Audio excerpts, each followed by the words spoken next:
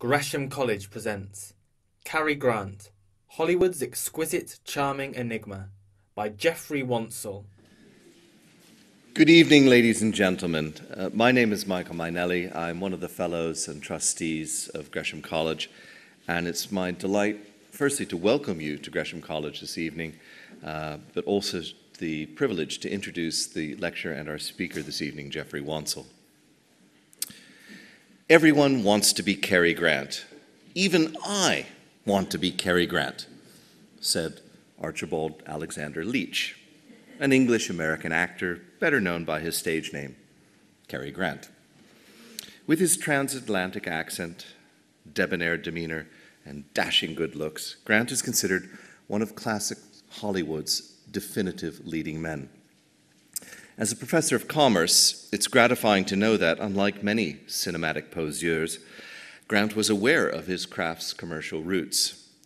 We have our factory, which is called a stage. We make a product, we color it, we title it, and we ship it out in cans. Geoffrey Wansell was introduced to Gresham College by one of Gresham College's dearest friends, David Vermont. Geoffrey has published 2 biographies on Grant, as well as several other books, including biographies of playwright Terence Rattigan and tycoon James Goldsmith, a history of the Garrick Club, as well as 2 factual crime books, one on Frederick West, the serial killer, and a second, just out last year, The Bus Stop Killer, about Millie Dowler's murderer. Geoffrey reads hundreds of thrillers a year as one of the country's leading reviewers. I'm still following his 5-point program for a thriller of my own: a protagonist you like, speed, locale, and knowledgeable details, but most of all, an excellent villain. And does that bring us back to Cary Grant? Because Cary Grant also said, "I pretended to be somebody I wanted to be, and I finally became that person." Or he became me. Or we met at some point. Now, Geoffrey Wansell, with his many investigative skills, will help us all look behind the engaging yet enigmatic mask Cary Grant presented to the world. Geoffrey. Thanks, Michael.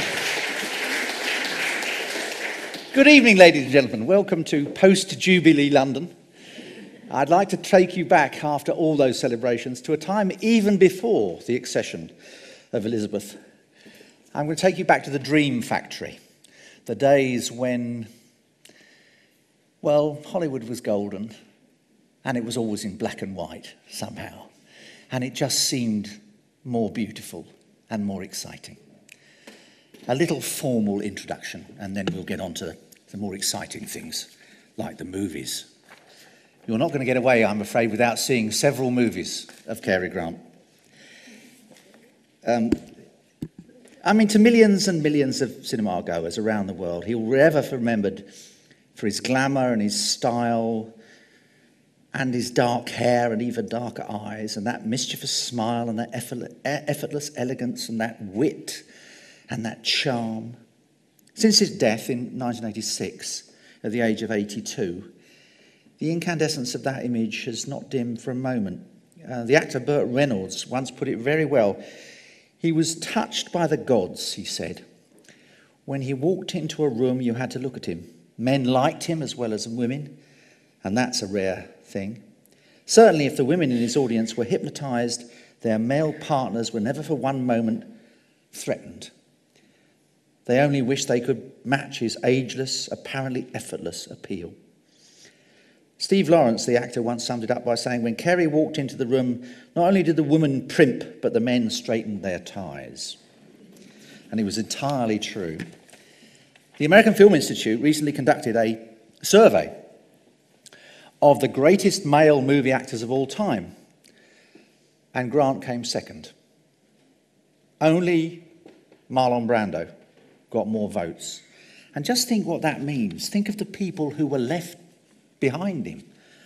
Jimmy Stewart, Robert Mitchum, Robert De Niro, Burt Lancaster, Spencer Tracy, Humphrey Bogart. Goodness me, the list is absolutely endless. And it was directors, people like John Milius or Billy Wilder or Jeremy Thomas or Nick Powell or Stephen Frears, who elected him. It wasn't the general public, these were the professionals in the business.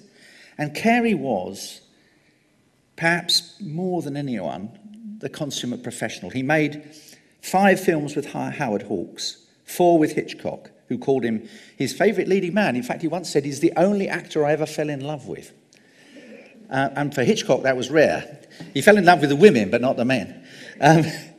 He made 4 with Leo McCarey, 3 with Stanley Donen and George Cukor. He was, well, they organised, something about Cary, they recognised his extraordinary charm. That moment when he looked at the camera, when you thought, no one looks at the camera like that. No one is more brilliant.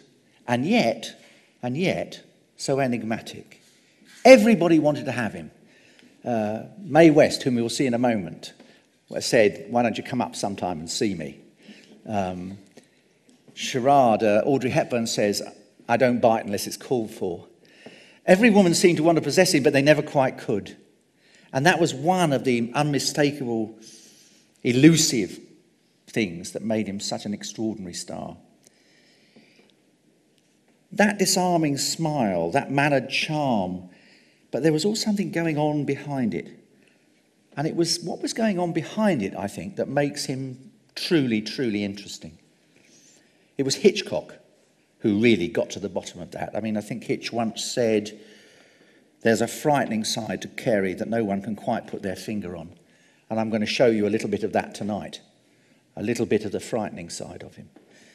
That didn't detract from his charm, not at all. It didn't detract from his ability to do comedy, not for a second. But what it did do was it made him hard to pin down. Now, I've said that he was one of the movie industry's biggest stars, the second greatest male lead of all time. But let's just remember how big a star he would have been if, for example, he'd taken Frank Capra's offer to do It's a Wonderful Life, if he'd played Monty Woolley's part in The Man Who Came to Dinner, if he'd taken Gregory Peck's part in Beloved Infidel, Ronnie Coleman's in A Double Life, Gary Cooper's in Love in the Afternoon, James Stewart's in Hitchcock's Rope, David Niven's role in Around the World in 80 Days, Bill Holden's role in The Bridge on the River Kwai, and, of course, James Bond. He turned down every single one of them. He would have been, without question, bigger than Brando, had he taken even half dozen of those, or 4. But in the end, he said he turned down Rex Harrison's part in My Fair Lady, saying I'd only be thought of as Rex Harrison, and insisted that Robert Preston played the music man. This is a man who, you might say, was reluctant to be a star, but a star he nevertheless was. But all the way through that time, he was also a troubled actor. He was troubled by, as I'll say, his childhood, by his relationship with women, by his insecurity, and by the fact that he'd never quite felt that he deserved the acclaim that he had. And a lot of that is, you can see in some of the performances I'm going to show you. But never once, in 72 films over 33 years, was he ever anything less than the fussy, determined perfectionist that someone once called the happy warrior. He was not an easy man always to work with, no matter how he may have appeared on the screen. But I think Tom Wolfe put it very nicely when he said, to women, he's the Hollywood's lone example of the sexy gentleman. And to men and women, he's Hollywood's lone star, that most romantic of all things, the romantic bourgeois hero. And that's what I'm here to talk to you about tonight.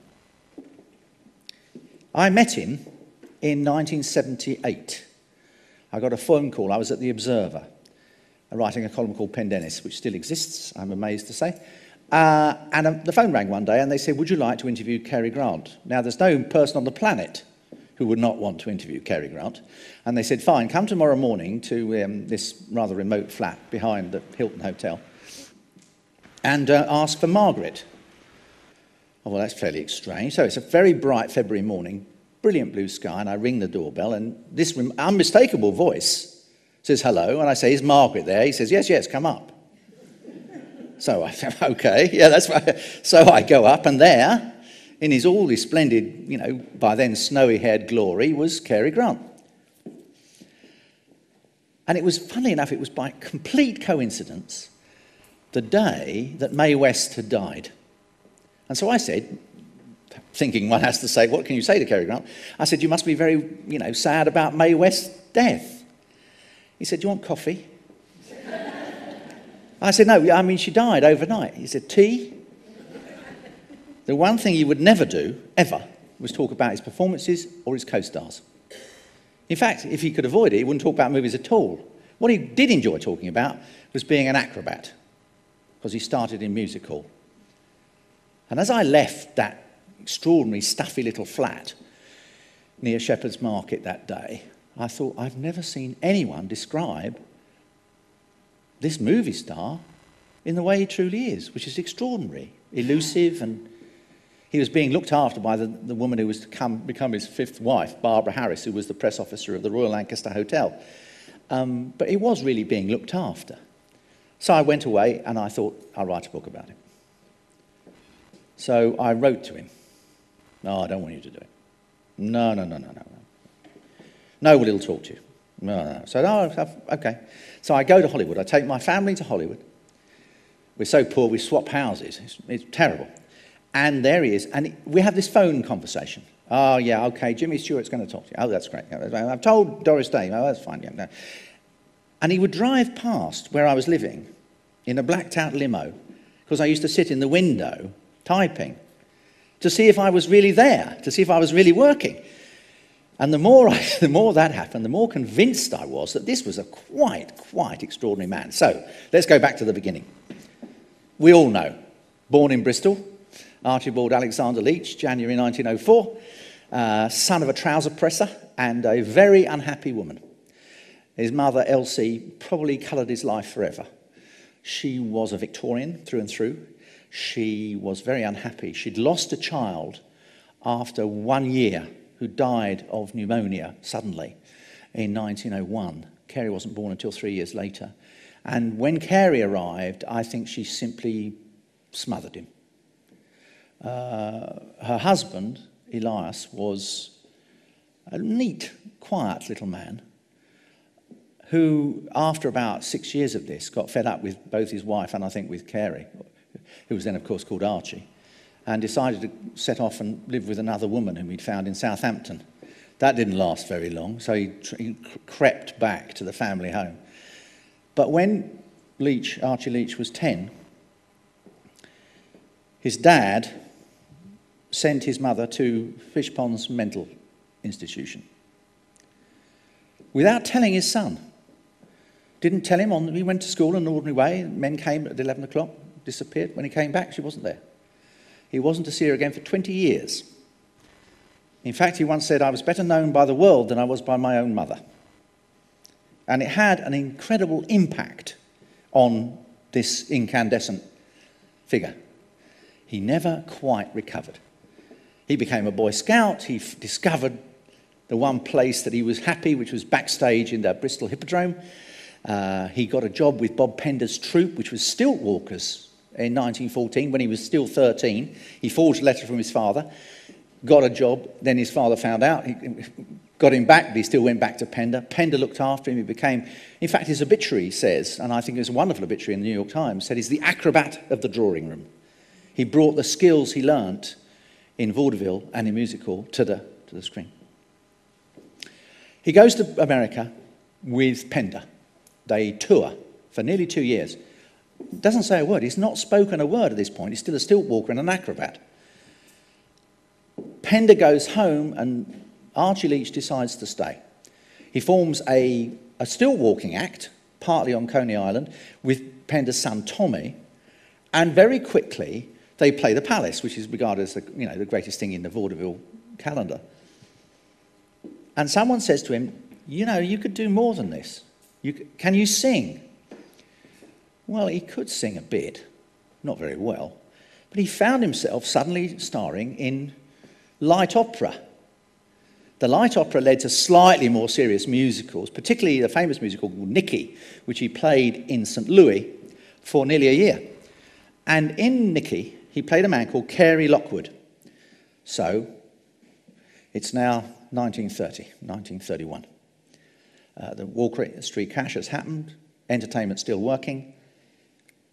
He and a friend, well, it was in fact Ori Kelly, the theatre designer, the stage designer, who may or may not have been his lover, we'll get back to that, said to him, why don't you go to Hollywood? And he and a friend called Phil Charig got in a Packard convertible and drove from New York to Hollywood. It was then, because there were a couple of people who knew him, Billy Morris at the William Morris Agency, and a couple of people who knew him, they introduced him to B.P. Schulberg, who was the head of Paramount. Now, at that moment, Paramount was in a problem. Gary Cooper had done a runner. Gary Cooper was Paramount's biggest star. He decided he was going on a safari with Lupe Velez. Those of you of older generations will remember who Lupe Velez was. The Mexican Spitfire, always regarded as the hottest woman in Hollywood. She died very young, unfortunately. Cooper was off, so Schulberg was looking for a new young man and discovers this rather handsome young man called Cary Grant. So they decide he has to have a new name. Schulberg said, he can't have that name. Archie Leach doesn't work. So, okay, you can be... He said, well, Grant said, what about Cary Lockwood? So, no, you can't have Cary Lockwood. Too many Lockwoods. So they gave him a list of US presidents. So he chose Grant. He became, for $450 a week, not a small amount of money, a contract star with Paramount. And they put him in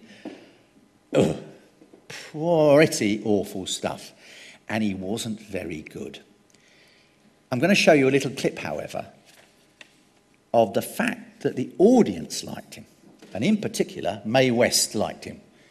For those of you who don't remember Mae West, she was a force of nature.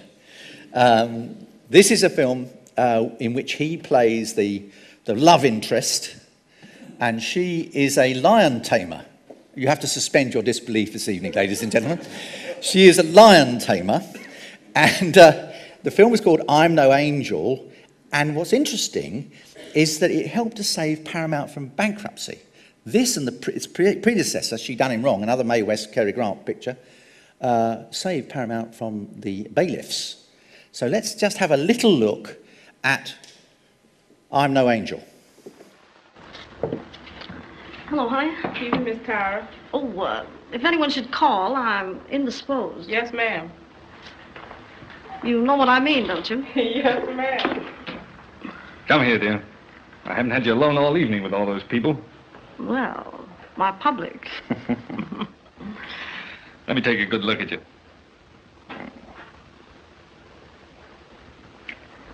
You were wonderful tonight. I'm always wonderful at night. Yes, but tonight you were especially good. Well, when I'm good, I'm very good. But when I'm bad, I'm better. Don't go away. I'll be right back. No one loves me like that New York man. You must have had a good time. You seem so happy. If I wasn't, you'd know it. Get me another gown, Beulah. I danced this one around all evening. I gotta give it a rest. Yes, ma'am. Which one? Oh, that lucky one. Yes.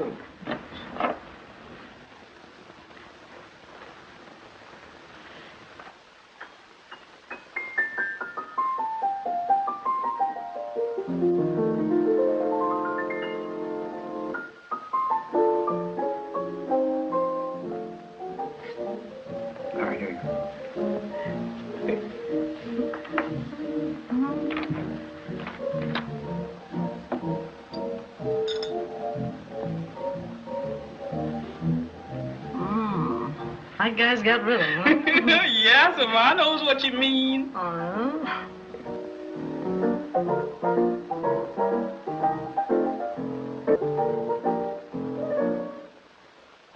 Don't stop, honey. You put me in the mood.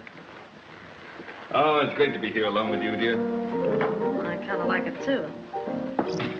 The only thing, I'm going to be jealous. Yeah? Of course, if I could only trust you. Oh, you can. Hundreds have. You know I'm mad about you. I could tell you'd be the first time I saw you. Say, I must be transparent. Honey, you're just wrapped in cellophane. Well, I think that's arguably the worst performance I've ever seen.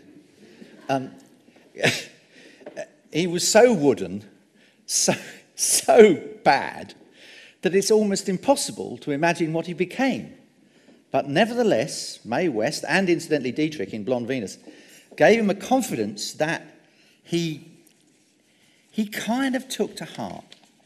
Now, remember, this is 1934, nearly 80 years ago. And life was a lot different then. And he was earning, up to this point, $750 a week. Not a small amount for an actor, and certainly not a small amount in Depression America. But what happened, and I think it's interesting, is that he got confidence from that performance, and indeed from She Done Him Wrong. And he also decided, after having worked with Dietrich, that he would look at the lighting and he would try and be a perfectionist. In the next 3 years, he transformed his career. He moved in with Randolph Scott. I won't try and describe Randolph Scott. Anybody who's seen a Bud Bertiker movie knows who Randolph Scott is. Very, very handsome young man. They lived together for 12 years. Grant said later, my first 2 wives insisted I was homosexual. Well, let's put it this way. He certainly wasn't entirely heterosexual.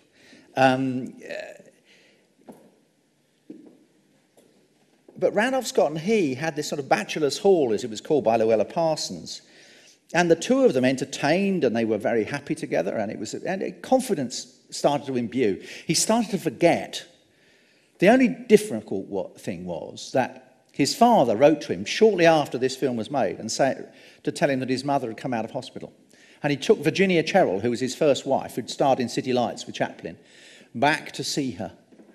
And he married her the following day in Caxton Hall, a marriage that lasted 15 months. Cary liked to marry, but I don't really think he understood what it meant. He married a lot, as you all know, 5 times. But what did happen, I mean, Virginia Cherrill had to move in with Randolph Scott and they didn't take a house together. Oh, no. She was rather upset by that. I can't imagine why.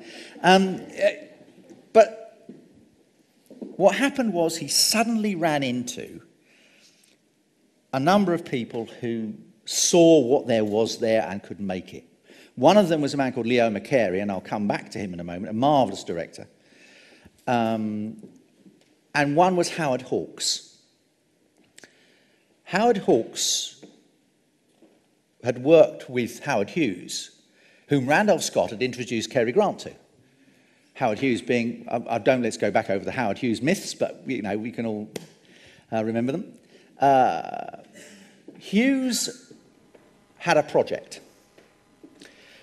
He'd found it as a play for his then inamorata. He was always romancing beautiful women, Katharine Hepburn. And he wanted to make it a movie. And the movie was about an heiress, an airhead heiress, and a paleontologist. And here's the first time you really see just how good Grant was. It's called Bringing Up Baby.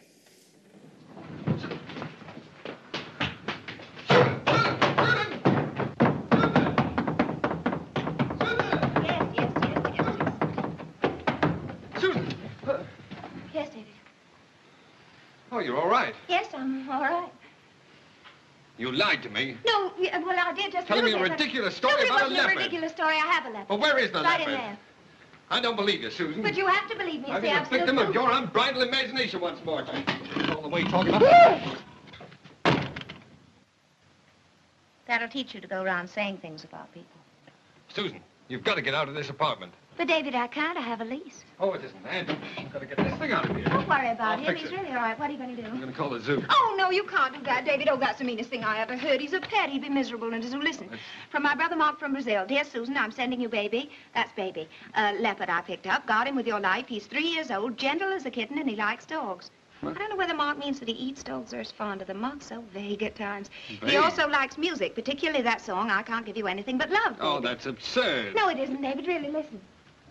This is probably the silliest thing that ever happened to me. I know it's silly, but it's true. He absolutely adores the tune. Now, what's the difference whether it adores it or It's not? funny that he should like such an old tune, isn't it? But I imagine that down in Brazil they probably... Listen. Oh, stop it, Susan. Oh, Stop. David, let me show him to you. Oh, don't do that, Susan. Don't go near the door. No, but... Oh, dear. Now watch, David. You'll see he'll go right toward the music. Look at that. Isn't this remarkable? It loves it. Susan, if we put the Victrola in the bathroom, will it go back in? Oh, yes, but the music sounds better out here, and besides, he likes it. Oh, here it comes. Oh, now go away. Don't. Oh, please, go away. Oh, my. Go away. I'm going to get out of here. Oh. The interesting thing is that Grant hated that leopard, who was actually called Nisa.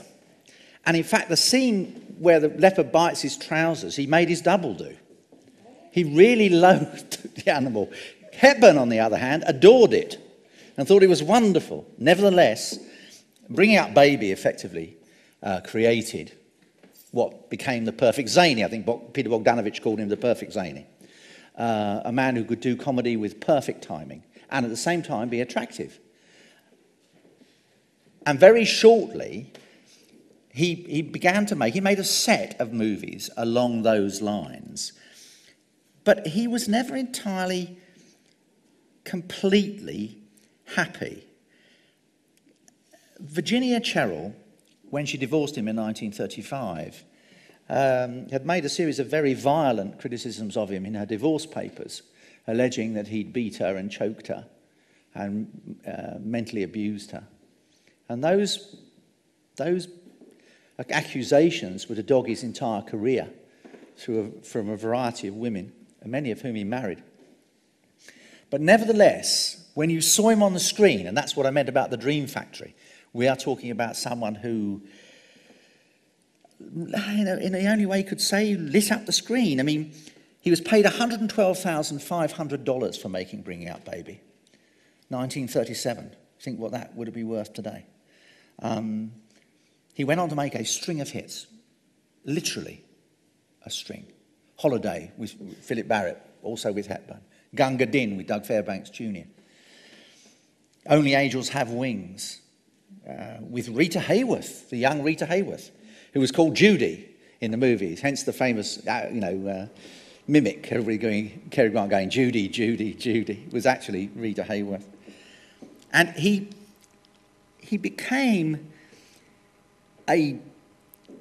still living with Randolph Scott, still this fastidious, increasingly perfectionist. On the way over from England to America when he went in 1920, he'd seen Doug Fairbanks and Mary Pickford on the Olympic. They were, of course, in first class and he was in steerage, and he was very struck by Fairbanks' tan and the fact that he was very well-mannered. And so Cary set out to get himself a tan, which is now, everybody remembers. Cary Grant has even greater tan than Simon Cowell. He made time after time an attempt to give you the sense that there was something else going on, something behind the mask. And he made a second film with Leo McCarey after The Awful Truth, which helped to cement the success of Bring Up Baby. And this one was called My Favourite Wife. Essentially, he's been married to Irene Dunne, but she disappeared on a Pacific island for 7 years for an affair with Randolph Scott. Some surprise there then. And she comes back just as he's about to marry again. In fact, the very day. He's always getting married in these movies. Yeah, it's true. Every single time he's getting married. Anyway, she comes back the very day, and she's obviously not too pleased that her husband is marrying someone else, and what's more, she's becoming the stepmother to her children.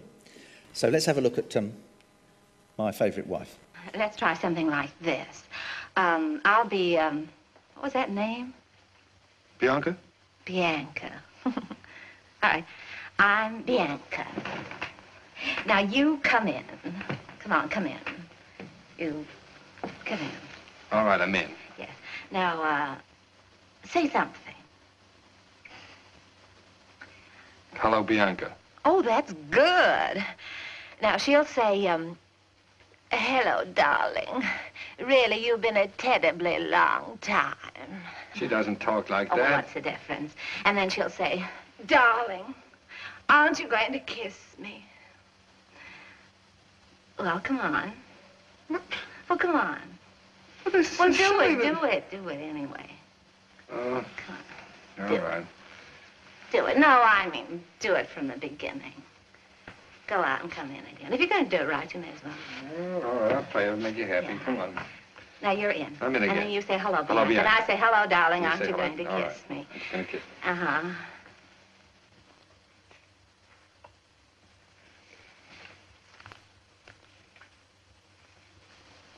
Was that for Bianca?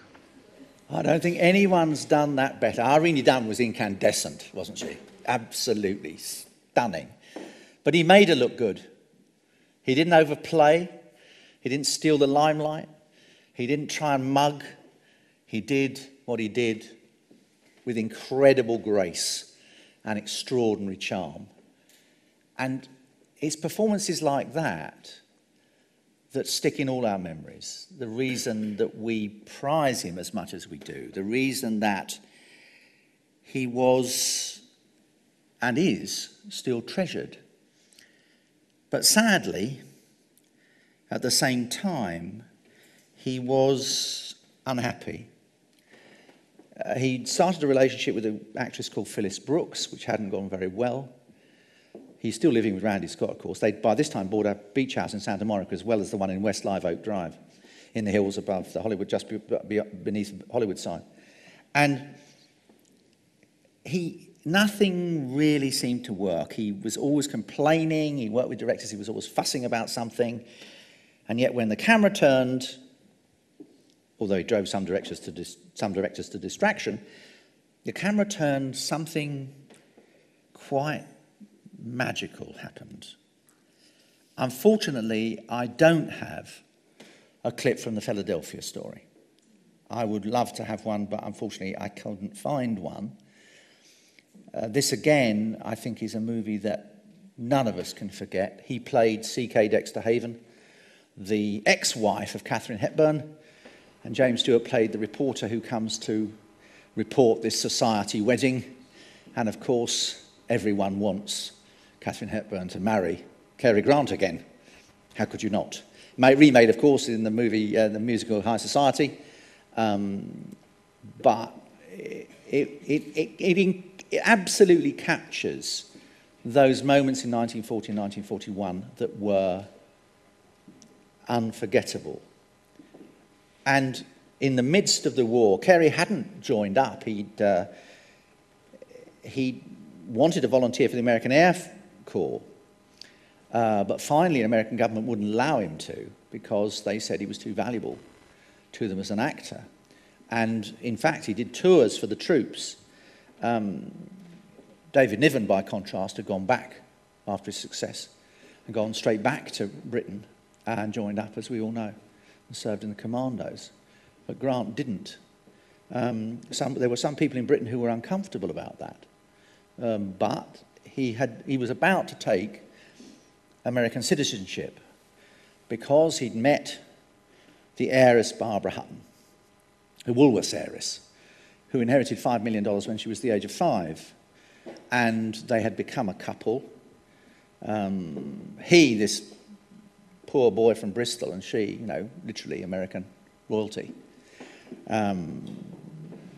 He decided he wanted to marry her.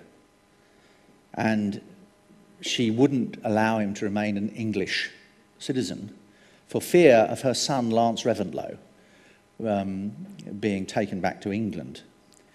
So he became an American, and I think you could say he liked it. I think he enjoyed it.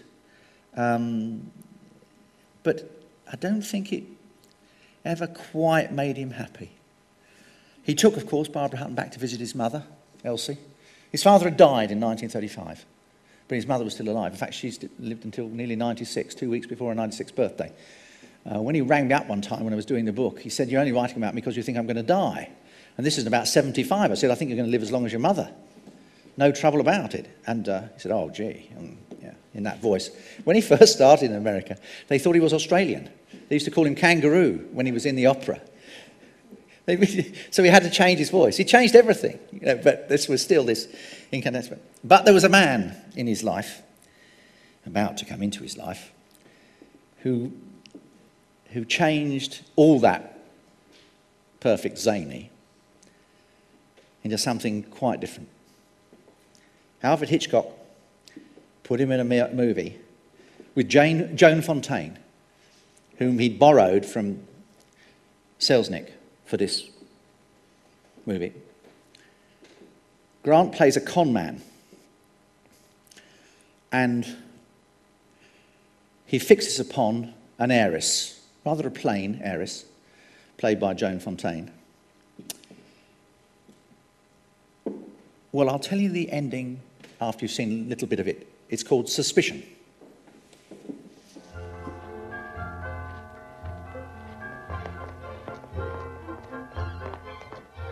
Not really going to church, are you? Certainly I am. Oh, no, you're not. You're coming for a walk with me. Oh, don't be ridiculous. What do you want to do with it? I'll toss you for it. Heads you do, tails you don't, huh?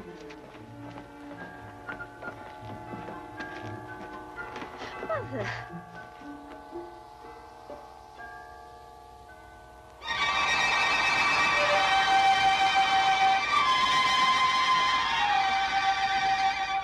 Now, what did you think I was trying to do? Kill you? Nothing less than murder could justify such violent self-defense. Look at you. Let me go. Oh, I'm just beginning to understand. You thought I was going to kiss you, didn't you? Weren't you? Of course not. I was merely reaching around you, trying to fix your hair. What's wrong with my hair? Well, I'm glad you asked me that. It would have been extremely discourteous for me to bring the subject up. Are you serious? Well, of course I'm serious. I may seem provincial, but frankly, I can't understand men like you. You always give me the feeling that you're laughing at me. No, I give you my word. But your hair's all wrong. But it had such wonderful possibilities that I got excited. For the moment, I became a passionate hairdresser. What's wrong with it? Let me show you. Let me see. What? Don't do that. Why not? Because your occipital mapillary is quite beautiful. What's an occipital mapillary? That. You don't need to touch it. Let's see. That's good. Yeah. It must be quite a novelty by contrast with the women that you're photographed with. What do you think of me by contrast to your horse? I think if I ever got the bit between your teeth, I'd have no trouble in handling you at all. I suppose just you thought you had me under control, I turned around, neighed, and kissed you. I think you've done enough fooling with my hair.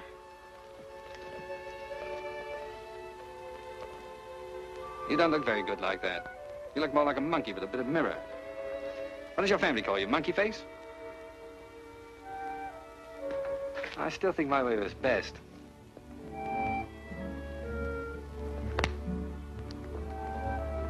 I must go now. I'll be late to luncheon.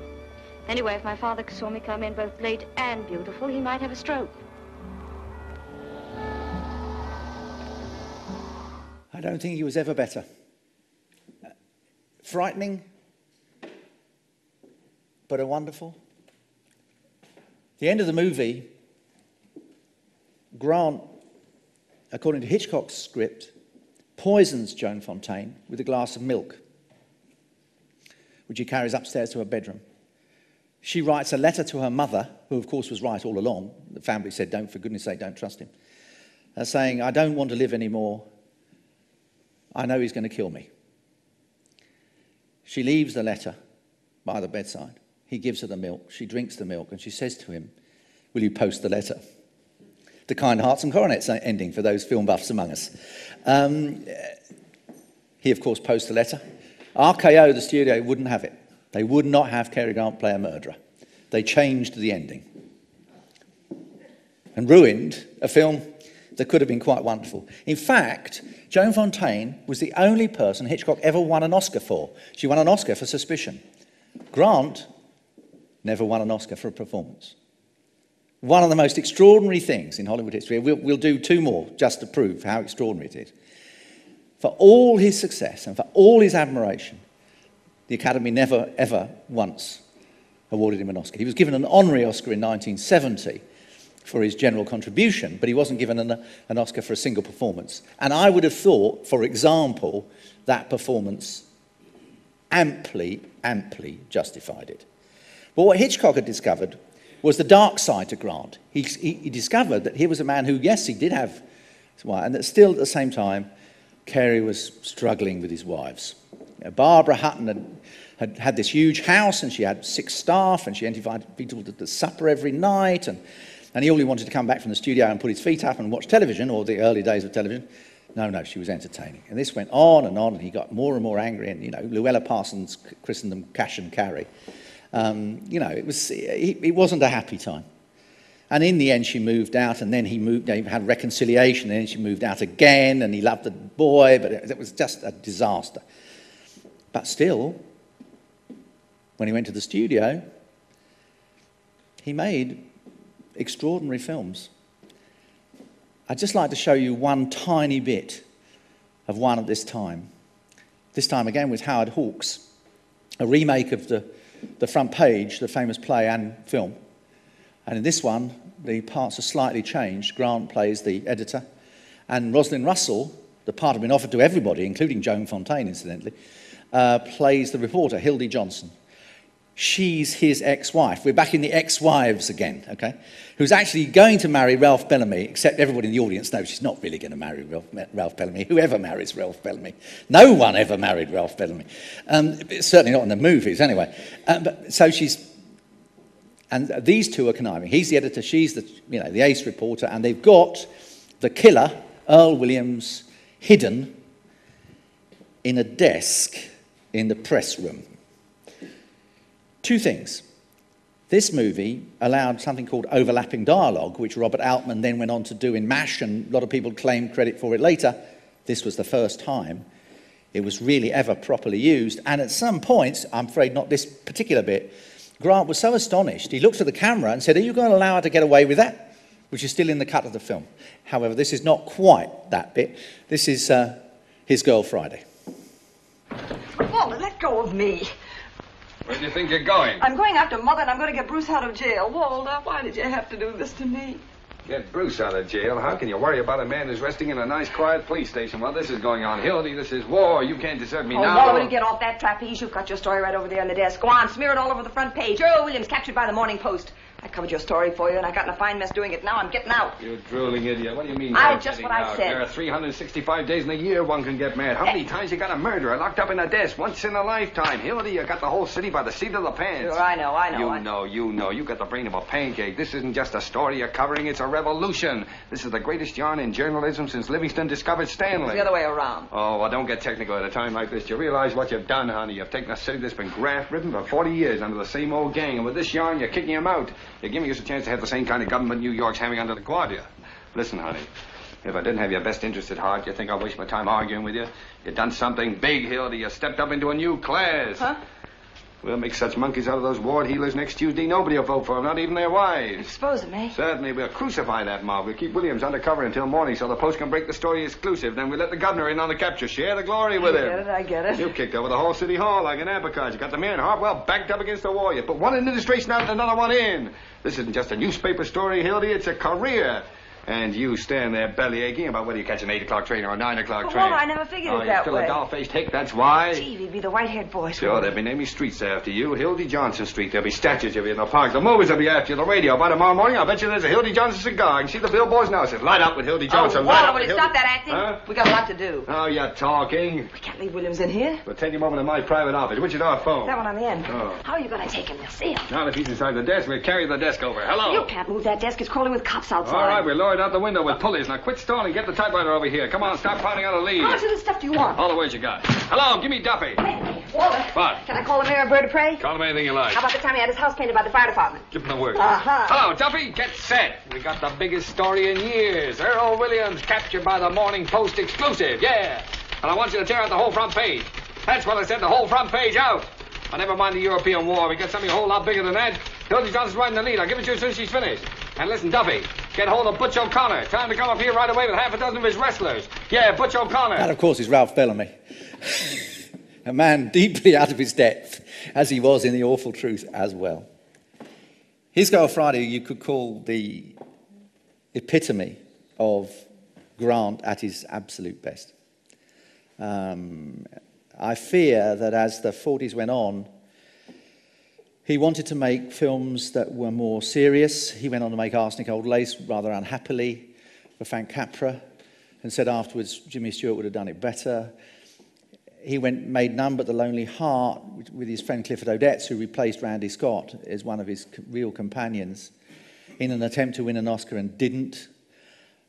He took a year off and then made Night and Day, a biopic of Cole Porter. And around this time, he met what the woman who became his third wife, Betsy Drake, who, believe it or not, is still alive, living in Hampstead.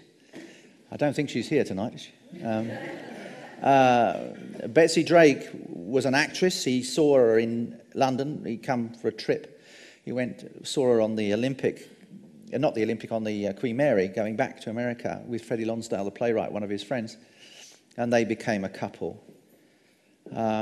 She had many qualities, but one of them wasn't particularly acting, although they did make some movies together, including Every Bride Should Be Married, and Mr. Blandings Builds His Dream House. But she also introduced him to all kinds of psychotherapy, including experiments with what was then legal but now isn't, the psychotic drug LSD, which was administered by a man called Mortimer Hartman.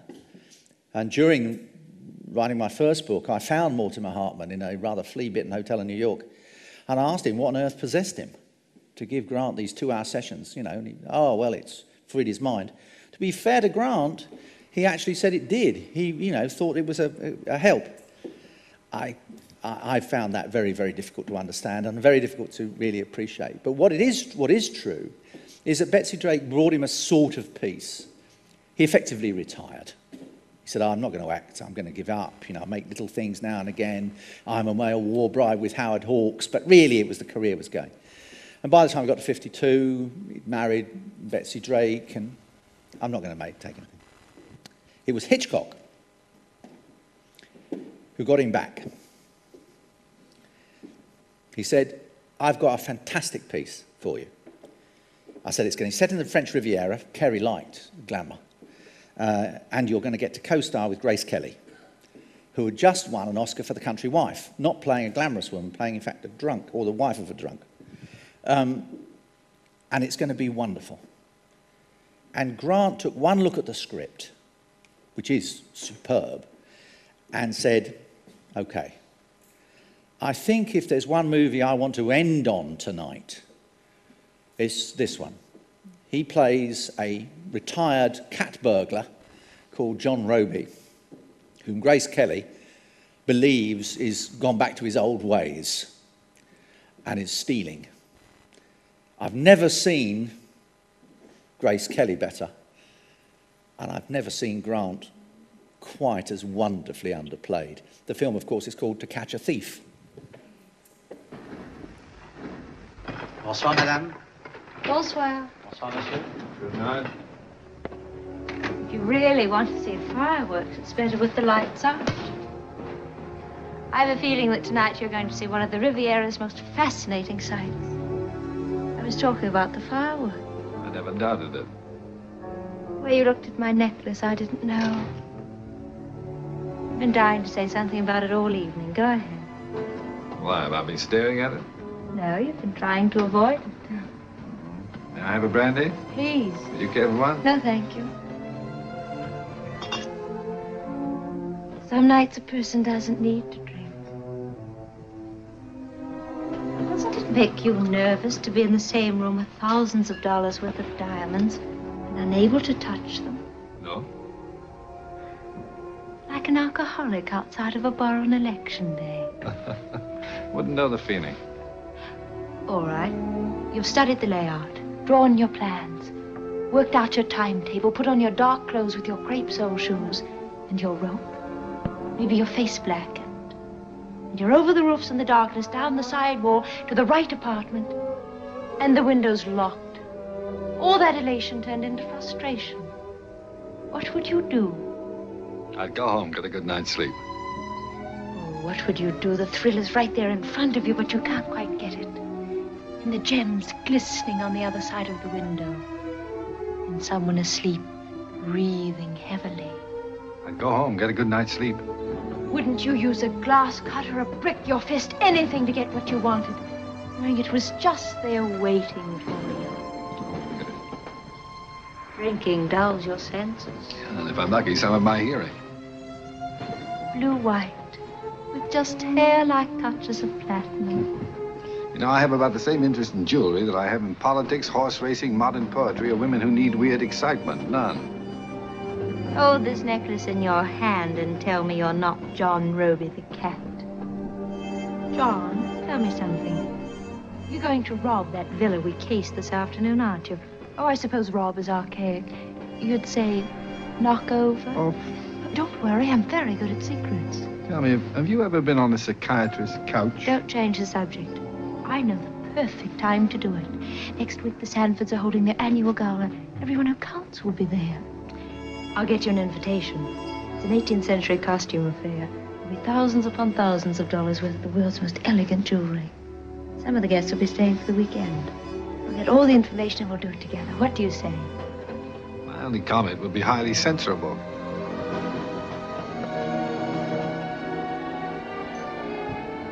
Give up, John. Admit who you are. Even in this light, I can tell where your eyes are looking.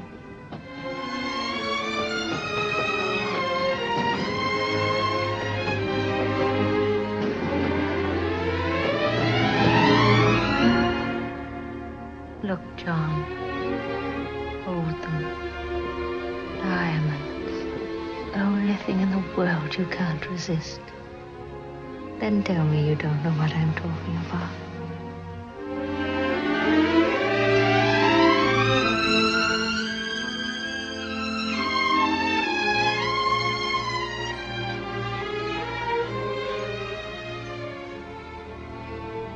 Never had a better offer in your whole life. One with everything. I've never had a crazier one.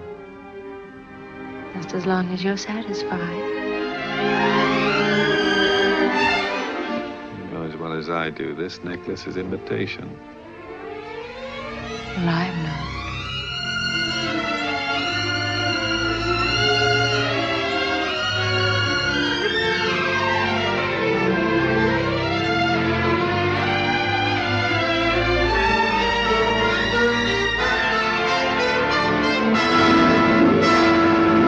Hitchcock, didn't hold back on the, how can one put it, the fireworks.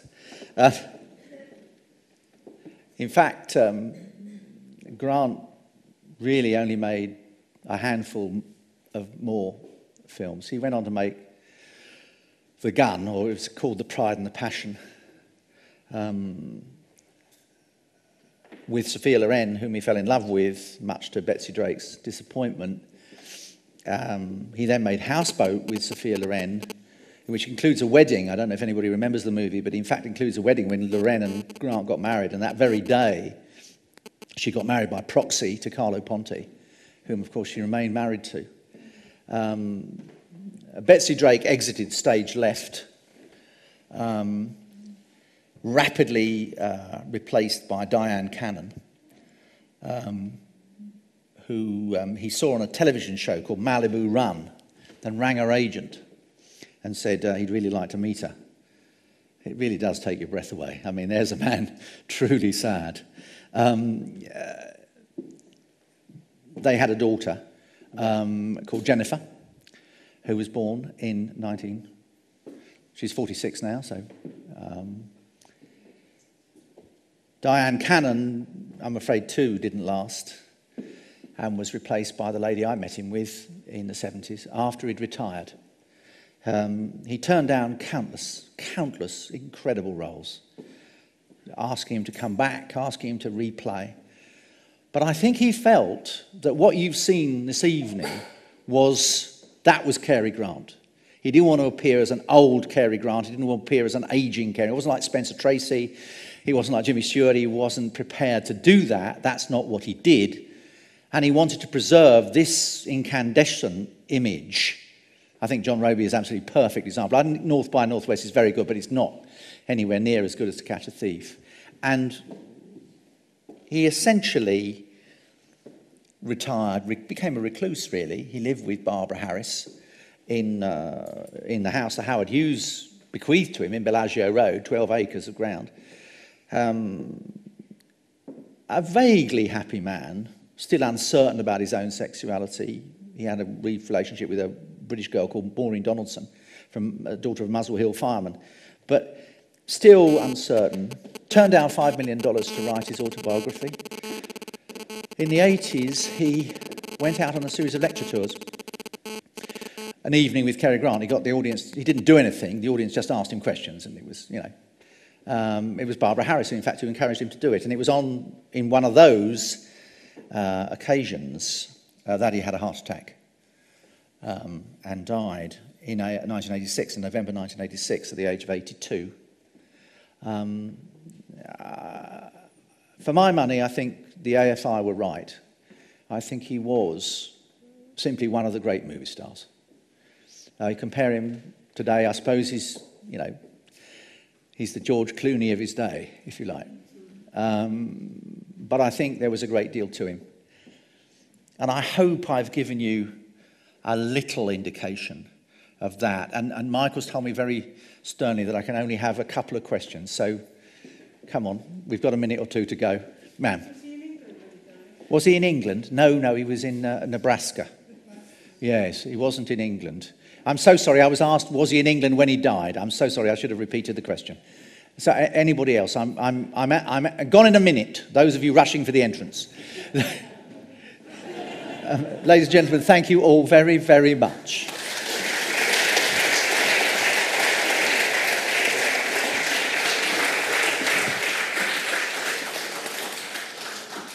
Geoffrey, that was fantastic. And one from me. Did he actually play the piano?